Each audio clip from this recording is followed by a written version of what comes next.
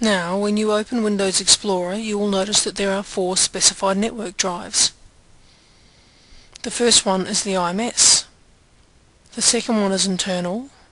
The third is clients, and the fourth is an archive. The first was the IMS. The IMS will have one level of subdirectory. The second network drive was internal, and the purpose of this network area is to contain all the information about the individual departments, the day-to-day running of the departments. The third network drive was clients. All the information relating to client management, client records and projects will be contained within the client area.